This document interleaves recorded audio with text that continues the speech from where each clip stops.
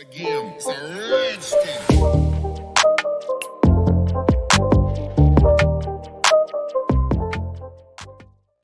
What is going on, guys? Welcome back to the Python tips and tricks tutorial series. In today's video, we're going to talk about docstrings, which are used for documentation in Python. So let us get right into it.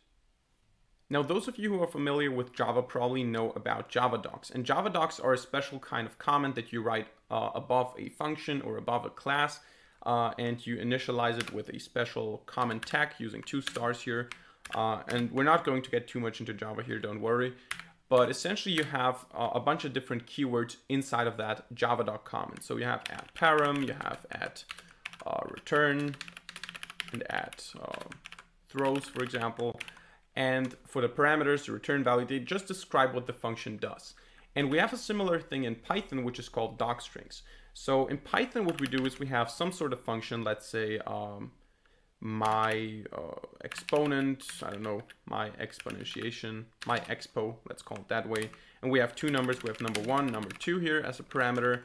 And then what we do is we return number 1 to the power of number 2.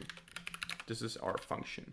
And now we want to describe that function so that we can get a documentation when we need it. And some IDEs are going to give you a documentation by just hovering over the name.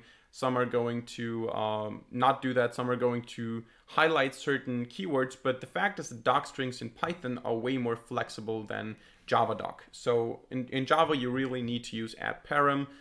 In Python, you can use different keywords as well. So you don't need to use param necessarily. Some IDEs highlight it. Some IDEs do not do that. But the major difference here is that you specify the docstring inside of the function and not above the function. So we initialize it using 3 quotation marks, either single quotation marks or double quotation marks. And by that, we specify a multi-line comment, a multi-line string. In here, you can do whatever you want, right? So it's not influencing the code directly. And the first thing that we can do here is we can provide a general description of what the function does. So we can say this function takes one number to the power of another number and returns the result, for example. This is the description of the function. And then what we can do is we can specify the individual, the information about the individual parameters. So one way to do that, a formal way that, for example, is recognized by PyCharm, is to say colon param and then a space, and then you specify the parameter 1, which is num1, and then you give a description about the parameter. So this is the base, and then you can say param2, param number 2, this is the exponent, for example.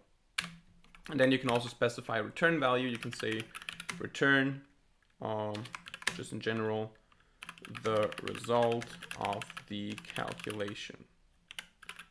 And of course, for this function, it's quite trivial. You don't need that because everyone knows what it does. But for more sophisticated functions with a bunch of different parameters, of course, you want to have a detailed documentation of what this thing does.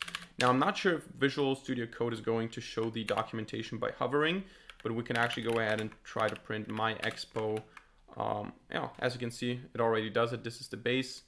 Actually, why is it saying this is the base? Probably because I'm currently working at parameter number 1. So you can see this is the base. Let's say 8 to the power of, wow, it actually works, as you can see. So when I'm actually, I didn't know that actually, so it's a little bit spontaneous in this video.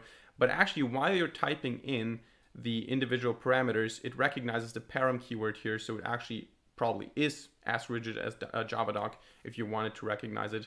But you can see this is the base because I'm currently entering number 1 here.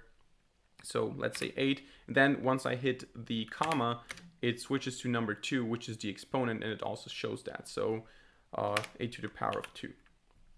And this is very impressive because when we hover over this function name here, you can see this function takes one number to the power of another number and returns the result. And then you can see the parameter and return description at the bottom. So it works, and we can also go ahead and run this if we're interested in that. And you can see 64 is the result.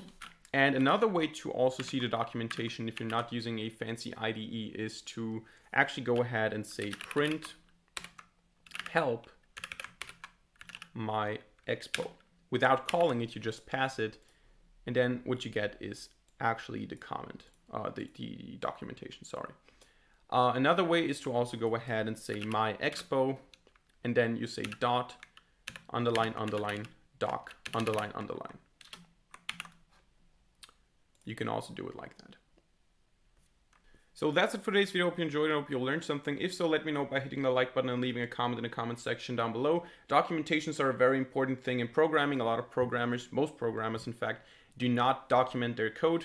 For a simple function like this one, it might not be necessary, but if you're working on a huge project with many different libraries, classes, functions, and these functions are more sophisticated and the parameters are not that clear or self-explanatory, you want to have a documentation. You definitely want to use Docstrings in Python or JavaDoc in Java, and different documentation methods in different languages. So this is a very important part of programming, and now you know about it in Python. So thank you very much for watching. See you in the next video, and bye.